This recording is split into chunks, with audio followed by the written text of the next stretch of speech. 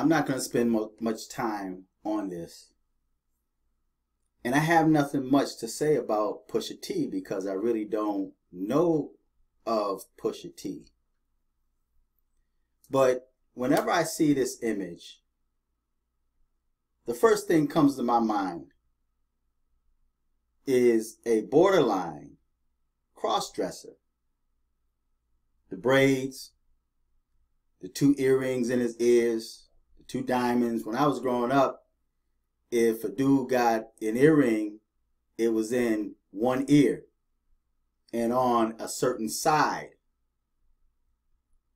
Because if you wore 2 earrings or if you wore an earring on the other side, and I forgot which side it was, then that's like for the homosexuals. But when you wear it in both ears, it's kind of hard to tell which you are. Now, Pusha T's whole persona looks like he could be a homo thug, a down low homosexual, or what they call bisexual. I don't believe in bisexuality. I believe that you are what you are. If a man sleeps with another man as he sleeps with a woman, then he has committed abomination. He's a homosexual. The Bible said they shall surely be put to death.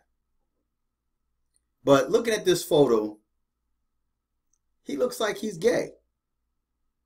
He looks like he could be a borderline transsexual.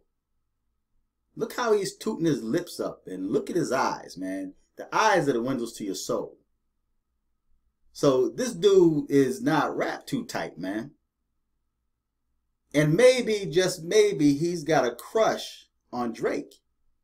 And that's why he came at Drake, because Drake is known to be a sodomite.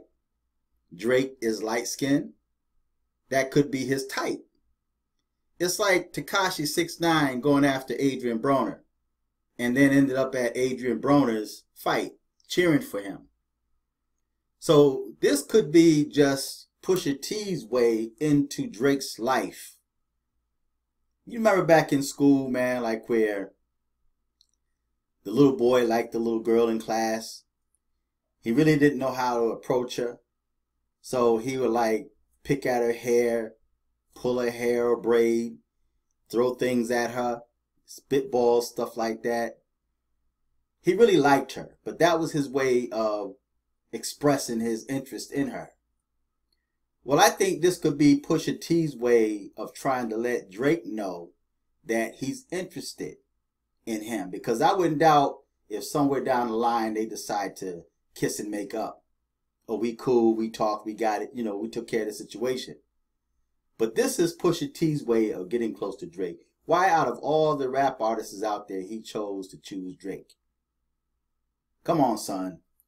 But looking at this picture right here, and other pictures I've seen of Pusha T, he looks like a homo thug.